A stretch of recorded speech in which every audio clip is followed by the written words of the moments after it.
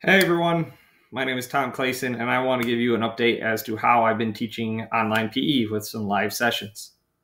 So, clicking it off, we're going to go into a PE scavenger hunt. I wanted to start the year off in a positive way. I wanted the kids to get to know me. Also, I get to know them a little bit. So I felt like a typical scavenger hunt is just super fun. So I put a little bit of a twist and added in a PE version of this. So I called this or that. And with the activity, I give the kiddos about 30 seconds to complete the challenge before I click to the next slide. I always bring up safety and told the students to stick with their choice. So all I told them was to go find the object, point to it, and then come right back to the screen. So as you can see, this one was kind of funny because I said you can either go point to the computer or do jumping jacks. So a lot of kids were a little confused as to what their expectation was because they were already at the computer. So basically, a couple kids you could see pointing at their screen. A couple kids got up and went found a tablet or something else, but then it was cool to see the kiddos, of course, exercising through the jumping jacks. Next one was a healthy snack or flutter kicks. Again, some of them showed me some of the food that they had. Some just went and pointed, it came back, and then all of a sudden you'd see a kid just jump out of the screen and get down to do some flutter kicks. So again, all good stuff. For this one, I put in my family photo. It was nice to see some of the kiddos bring up their family pictures. And then, of course, you got to see the kiddos do some star jumps and stay active as well. For another activity, I did balances and movements.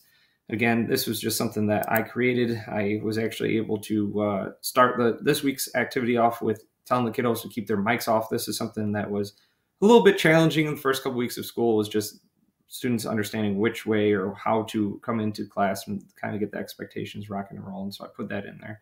I told the students to make a choice and do one of the poses and see how long they could actually hold it. So this was one that was focusing on balancing and, of course, controlling their body. So for this activity, we had 3 different levels. We had easy, medium, and hard. I told them to try one, and if it's too difficult, to go down to a lower level. So here's an example of one of the slides that I used. I got to give a huge shout out to Ben from the PE specialist. This guy has this on Teachers Pay Teachers, and I'll put it down in the link below too. If you want to check that out, this is just a very easy thing that you guys could create a movements or balances or any kind of activity for the students online. So again, thank you, Ben, for having that and providing that for everybody. I took my own way of doing this as well, and I created some GIFs on there as well. So you saw my easy, medium, and hard one, and I was able to create a couple different slides with this going on as well. The next activity that I created is a board game.